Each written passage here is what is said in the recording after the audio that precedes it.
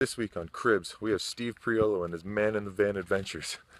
I'm just joking, but let's take a look through the van, and I hope you guys all enjoy this. Let's start with a paint job, custom by Steve and Jackie. If anybody wants their vehicles painted, just let me know and I can arrange that.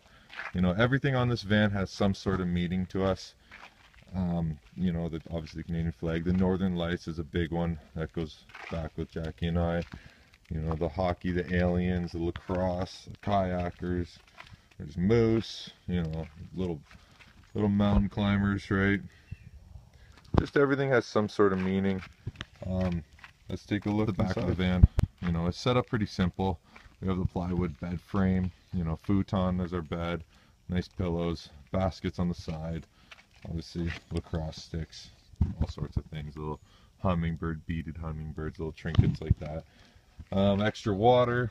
This is all our rock climbing gear and adventure stuff. You know, barbecue, some cooking, chairs, and actually have tools in the back there for anything that could go wrong with this van. Here's a side door entrance. You know, paddleboard up top, and our weather guard, roof rack. You know, this is all our kitchen sink stuff, right? Easy fold away stuff. Look at kitchen sink ready to go.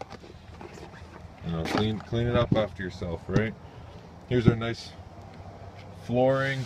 Beanbag chairs, a great way to go. You can grab them, throw them out of the way. Pelican cooler, you know, keeps ice for 10 days plus. Water setup, pots and pans, utensils, cleaning supplies. Bed, you know, big bed, right? You need lots of room up there. Me and Jackie are some big people, so a comfortable sleep is important. Nice air vent. Up front we have trail mix and any sort of snacks along the way. You know, our little Guardians of the Galaxy people that you've seen in all the other videos. Underneath, lots of storage, right? All about having storage. There's my clothes and our dry food. On the other side is Jackie's clothes and actually our toilet.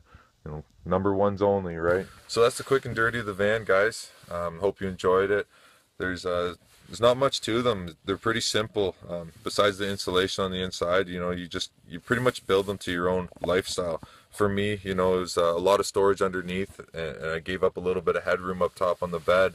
But that suits my lifestyle. That suits the activities that I want to do. I want to go climbing. I want to go paddleboarding. I have to play lacrosse.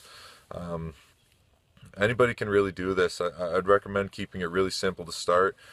Because after living in it for a while, there's going to be simple things that you're going to want to change and things you'll want to do better or different next time. So I would imagine if you're going to do this, just enjoy it. Keep things simple.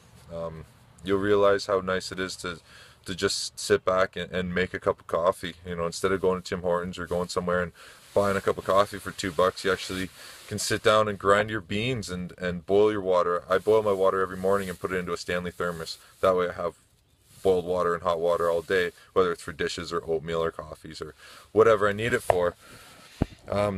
Simple things like that, like we take for granted in the normal world, just having hot water, right? So it's a lot of fun. It's really a lifestyle choice that I'm really enjoying right now, and I hope to keep this going, and I hope it stays this fun all summer.